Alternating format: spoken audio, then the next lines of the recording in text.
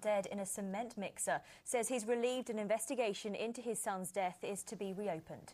Les Balkwell is convinced his son Lee was murdered before being thrown into a cement mixer by members of an organised crime gang 8 years ago.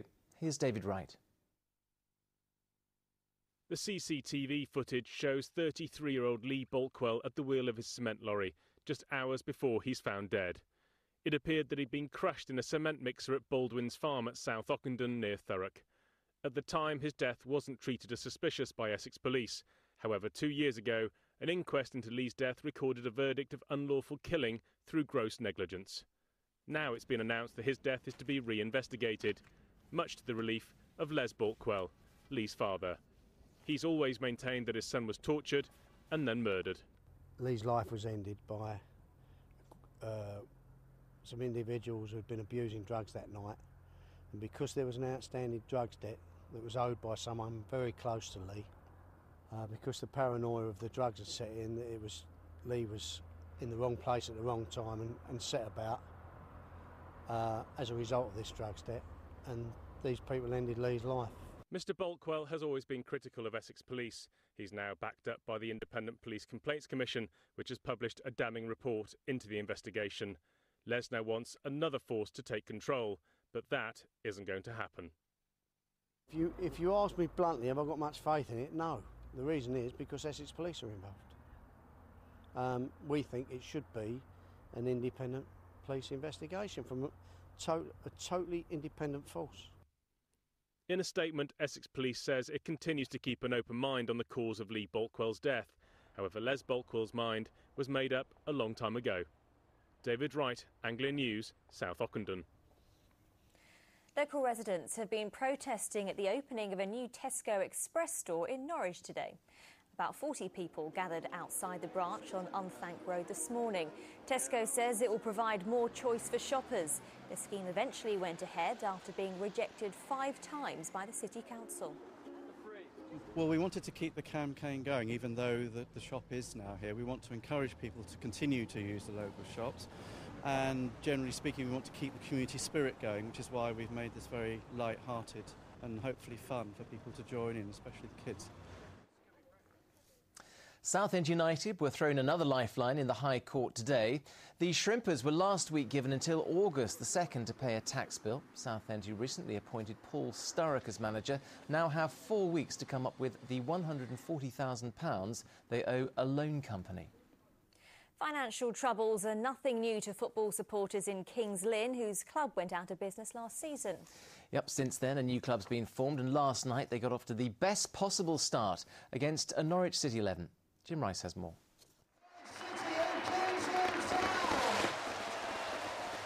It's not quite a phoenix from the flames, but the Linnets are back in business.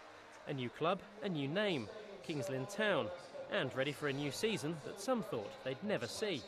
It's heartbreaking for fans of the club, I think. You come every week and you're part of the club week in, week out, and to lose it is, for this sort of community, is horrible. To finally see it back in the walks is fantastic. When they finished, I cried. Yeah, well, they're starting up again. It's good on them. Oh, I was a bit dubious for a long time, but now all fired up again. Something worth celebrating, albeit that budgets are tight, as Kings Lynn prepare for life in the United Counties League under the guidance of Speedway promoters Buster and Jonathan Chapman. It was sad when we first got here, and I don't think a lot of people had the vision, but I can honestly say that from literally probably the third visit that we had, walked round and planned things, this is how we visualised it, and we literally haven't moved off of that. It's fantastic to just see it in place, and some people are coming here for the first time in those 6 months, and they're just gobsmacked. For Kings Lynn Town's first ever fixture, the Walks welcomed the Norwich City 11, minus most of its top players, away at a training camp in Germany. But there was one famous name in their ranks, 14-year-old goalkeeper Angus Gunn, son of Brian Gunn, making his debut as a substitute. The game itself finished in a 2-0 win for Kings Lynn, a penalty from Lynn stalwart and local lad Jack Defty, and a second from Brady Stone.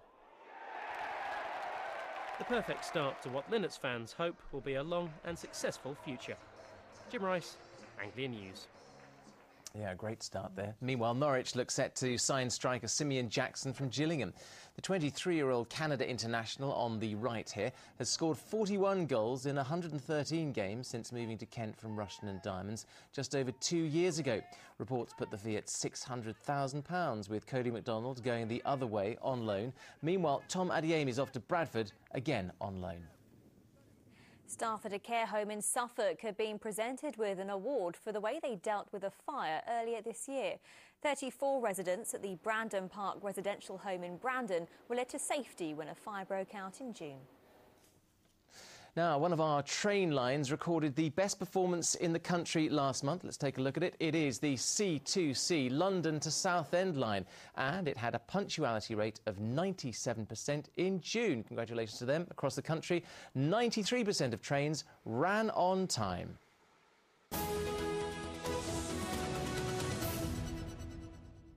Right, we've got some breaking news for you now, and we're hearing about fire crews who have been called to the scene of a lightning strike in Bedfordshire. Yes, 5 appliances and an aerial platform have gone to the Haynes Park estate in Haynes near Bedford. It's been understood that the roof there is alight, but there are no reports at this stage of anyone being injured. Of course, if there's any update, we'll bring that to you on our late bulletin. And, of course, we've got the weather coming up shortly as well. Now, from